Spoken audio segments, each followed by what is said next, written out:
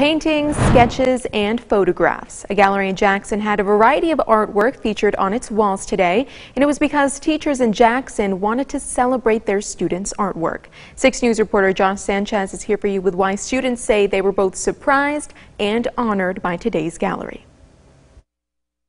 More than 50 pieces made by students and art teachers from across Jackson County hang for the first time side by side since the pandemic. I think it's a great opportunity for them to be inspired to maybe even look at doing careers in art. You know, to see their artwork on a gallery, a really nice gallery like this, I think it really encourages them to keep making art and to keep displaying it as well. Heidi Rhodes is an art teacher at Springport Schools and is part of a group of fellow art educators around Jackson County called Jackson Art Teachers. She says teachers had to get creative on how to celebrate their students' work during the pandemic. Rhodes says she's grateful to be back and able to fill the walls of Art 634 Gallery to encourage students and even other art teachers to follow their shared passion.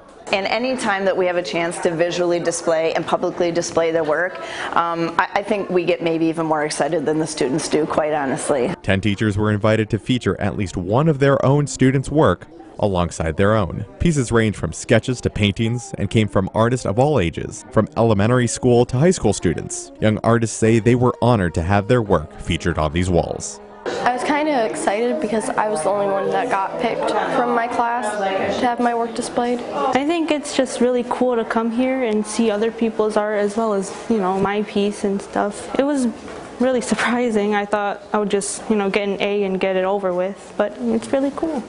Pieces are available to view and purchase at Art 634 through the month of April. Here for you in Jackson, Josh Sanchez, 6 News.